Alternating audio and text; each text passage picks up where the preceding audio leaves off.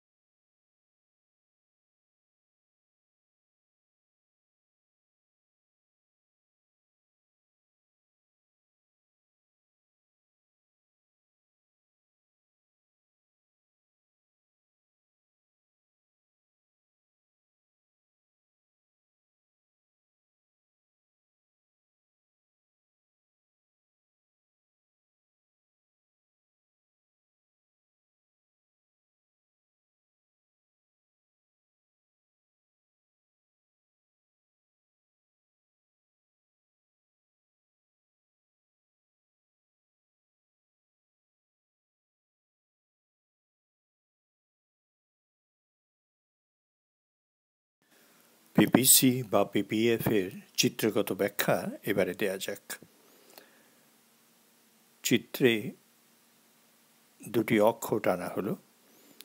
ভূমি অক্ষে এক্স দ্রব্য এবং লম্ব অক্ষে ওয়াই দ্রব্য পরিমাপ করা যাক। নির্দিষ্ট সম্পদ বা প্রযুক্তিকে শুধু যদি এক্স উৎপাদনের কাজে লাগানো হয়, তাহলে হয়তো একটি নির্দিষ্ট পরিমাণ পর্যন্ত সে এক্স দ্রব্য উৎপাদন করতে সক্ষম হবে। যেমন ধরা যাক ও বি পর্যন্ত সে উৎপাদন করতে সক্ষম। আর যদি এক্স উৎপাদন না করে সবটা সম্পদই ওয়াই উৎপাদনে সে যদি নিয়োজন করে, তাহলে মনে করা যায় ওয়াই দ্রব্য ও এ পরিমাণ উৎপাদন করতে পারে। এখন এক্স দ্রব্যের উৎপাদন এবং ওয়াই দ্রব্যের উৎপাদনের মধ্যে সে যদি দুটো দ্রব্যই উৎপাদন করতে চায় সেই সম্পদের প্রেক্ষিতে, তাহলে সে দুটো দ্রব্য উৎপাদনের সম্পদকে বন্টন করবে এবং সে অবস্থায় একটির পরিবর্তে অপরটিকে ছাড় দিতে হবে। ওয়াই উৎপাদন কমিয়ে সে যদি এক্স উৎপাদন বাড়াতে চায়, তাহলে প্রথমে সে কম পরিমাণ ছাড় দিয়ে প্রথমে ধরা যাক যে সে x1 পরিমাণ উৎপাদন করছে এবং y1 উৎপাদন করা সম্ভব হচ্ছে ও y1। এরপরে সে এক্সের উৎপাদন আরও বাড়াবে বলে সিদ্ধান্ত নিল, তাহলে ওয়াইয়ের পরিমাণ বর্তমানে যা ছিল, যতটা ছেড়ে দিয়েছিল তার চাইতে তাকে বেশি ছাড়তে হলো, এবং বেশি ছেড়ে সে ধরা যাক x2 পরিমাণ উৎপাদন করতে পারছে।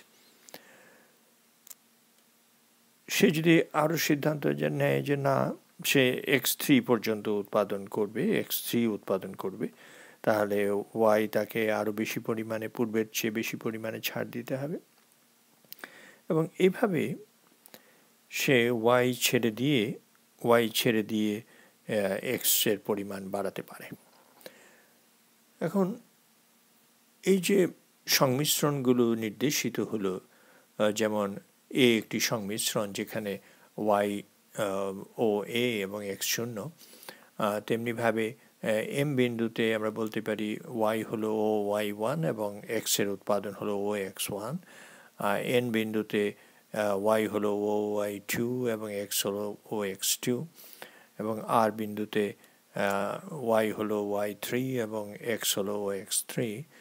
এখন এই বিন্দুগুলোকে সংযোগ করে আমরা যে রেখাটি পাবো, যেমন a থেকে b পর্যন্ত যদি আমরা এগিয়ে যাই, তাহলে যে রেখাটি পাবো সেই রেখাটিকে আমরা বলছি উৎপাদন সম্ভাবনা রেখা। এখন এই যে উৎপাদন সম্ভাবনা রেখা বা PPC or PPF যাই বলি না কেন, এই রেখাটি PPF, এই রেখাটিতে বিভিন্ন বিন্দুতে দুটি দ্রব্যের উৎপাদন সংমিশ্রণগুলো দেখানো হচ্ছে, যা সর্বোচ্চ পরিমাণে উৎপাদন সম্ভব। অর্থাৎ যেমন এ বি রেখার ভেতরে যে কোনো বিন্দুতে তার পক্ষে উৎপাদন করা সম্ভব, কিন্তু সেখানে উৎপাদন কম হবে। যেমন আমরা যদি ধরে নিই যে, যেমন আমরা ধরছি যে এইচ একটি বিন্দু, এখন এই এইচ বিন্দুতে যদি উৎপাদন হয় তাহলে এক্স এবং ওয়াই উভয় দ্রব্যের উৎপাদনই দেখা যাচ্ছে এম এন আর এর চাইতে কম। তাহলে এই এইচ বিন্দুটিতে নিশ্চয়ই কাম্য উৎপাদন নয়। আবার যদি দেখা যায় যে না, টি বিন্দুতে উৎপাদনকারী যেতে চায়, কিন্তু সেখানে যাওয়া তার পক্ষে সম্ভব নয়, যে নির্দিষ্ট সম্পদ ও প্রযুক্তির যে বাধা আছে তাকে টি বিন্দুতে তার জন্য সে যেতে পারে না, তাহলে এটাকে টি বিন্দুকে বলা হবে অর্জনযোগ্য বিন্দু আর আনঅ্যাটেইনেবল। আর এইচ বিন্দুটি হলো অ্যাটেইনেবল কিন্তু ম্যাক্সিমাম অ্যাটেইনেবল নয়। অ্যাটেইনেবল এম অ্যান্ড আর এটা হলো ম্যাক্সিমাম অ্যাটেইনেবল কম্বিনেশনস।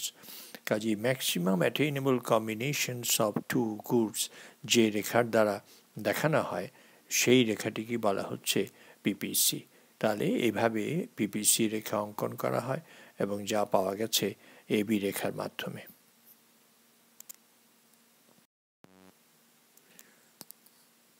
উৎপাদন সম্ভাবনা রেখা সংক্রান্ত সংজ্ঞা ও চিত্রগত ব্যাখ্যা আমরা লক্ষ্য করছি।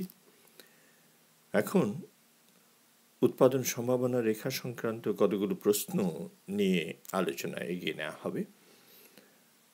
প্রশ্ন 1, পিপিসি এর আকৃতি ক ধরনের হতে পারে? কোন আকৃতিটি বেশি ব্যবহৃত হতে দেখা যায়? What are the different shapes of PPC or PPF? Which shape is mostly used? প্রশ্ন 2, পিপিসি বরাবর সঞ্চালন দ্বারা কি বোঝানো হয়? What is meant by movement along PPC?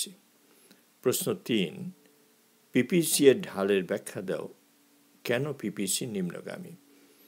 Explain the slope of PPC, why PPC is downward sloping. প্রশ্ন 4, কোন অবস্থায় পিপিসি সরলাকৃতি, কোন অবস্থায় উত্তল এবং কোন অবস্থায় অবতল? At what situations PPC is straight line, concave and convex? প্রশ্ন 5, পিপিসি রেখার মাধ্যমে সম্পদের পূর্ণ নিয়োগ এবং সম্পদের অপূর্ণ নিয়োগ তথা শ্রম বেকারত্ব কিভাবে নির্দেশ করা যায়? How can you show full employment and underemployment, thereby unemployment of labor of resources by the PPC? প্রশ্ন 6, পিপিসি রেখার মাধ্যমে সুযোগ ব্যয় সংক্রান্ত ধারণা ব্যাখ্যা করো। Explain the concept of opportunity cost with the help of PPC. প্রশ্ন 7 সুযোগ ব্যয় কয় ধরনের? What are the types of opportunity cost? প্রশ্ন 8 PPC দ্বারা কারিগরি তথা প্রযুক্তিগত দক্ষতা কিভাবে দেখানো যায়? How can you show technological efficiency by the PPC? প্রশ্ন 9 PPC এর মাধ্যমে অর্থনৈতিক দক্ষতা কিভাবে দেখানো যায়? How can you show economic efficiency by the PPC?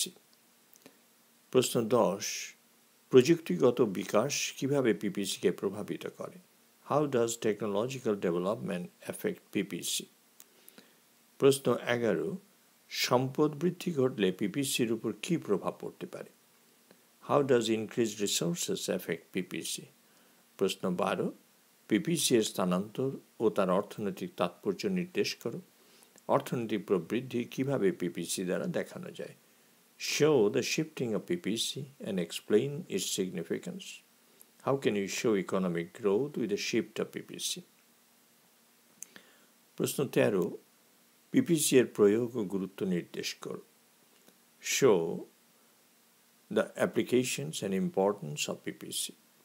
প্রশ্ন 14 সমাজ কল্যাণ নির্দেশকরণের ক্ষেত্রে পিপিসি এর প্রয়োগ দেখাও। Show the application of PPC in determining social welfare. প্রশ্ন 15 আন্তর্জাতিক বাণিজ্য পরিস্থিতি ব্যাখ্যার ক্ষেত্রে পিপিসির প্রয়োগ নির্দেশ করো। Show the application of PPC to explain international trade situation. প্রশ্ন 16 মৌলিক অর্থনৈতিক সমস্যার 3টি প্রশ্ন কিভাবে এবং কেন এগুলো কিভাবে পিপিসিতে প্রতিফলিত হয়? How the 3 questions of what, how and for whom regarding basic economic problems are reflected within PPC. প্রশ্ন 17 পিপিসি দ্বারা সম্পদের স্বল্পতা বা সীমাবদ্ধতা কিভাবে নির্দেশিত হয়? How scarcity or limitations of resources is shown by the PPC.